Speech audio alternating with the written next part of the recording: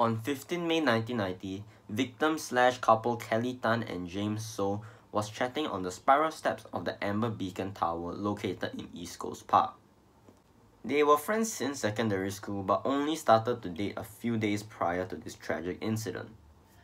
At around 10:15 p.m., the couples let two men walk past them to get to the upper deck of the tower. 15 minutes later, the men, now wearing masks, started attacking James and Kelly from behind. What happened next was that James defended himself by grabbing onto one of the masked men that attacked him and got him over the rails of the tower.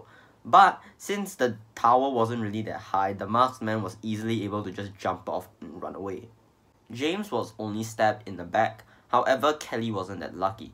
Kelly tried to run down the towers, but unfortunately one of the masked men caught up to her and started stabbing her in the neck. As James reached the bottom of the tower, he saw the two men already escaping while his girlfriend was bleeding out in front of him.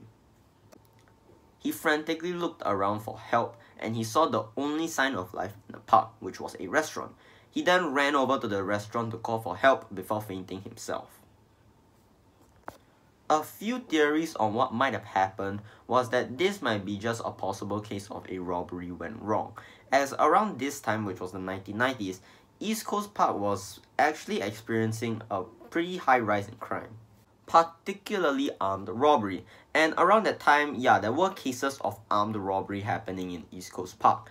Also, quite unfortunately, East Coast Park was also a popular date for couples to hang out with. So maybe the assailants saw James and Kelly as like an easy target and tried to rob them, but things went wrong. However, there are like a few holes in this theory, as the robbers were the ones that initiated the attack by just stabbing them, and they didn't really demand anything from what I researched, and also it was quite ferocious, the attack, so that's why the police seems to doubt this theory. The assailants were also thought to be foreigners, as not only did, according to the newspaper, while they were fleeing, the assailants did speak some foreign language that wasn't English, Malay, Chinese, or Tamil. And moreover, James identified one of them having curly hair, and since curly hair isn't really that common in Singapore, yeah, I feel like they might be foreigners and they might have escaped Singapore a long time ago. Amber Beacon Tower has also been the site of numerous ghost hunting spots, which I've always thought to be pretty ridiculous, so there's that.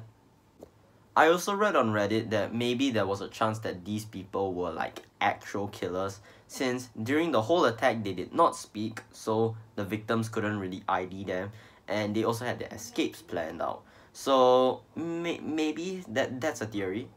What I think, okay, this is my personal theory, right? Maybe it had something to do with the relationship, like since they did start dating a few days prior, so maybe it's related to that, and they have known each other for a very long time. Maybe somebody got jealous and hired them. I don't know, this is just pure speculation. I have no evidence to back up what I say, so just take it as you will. And with that, no suspect was ever formally arrested, and this case remains unsolved.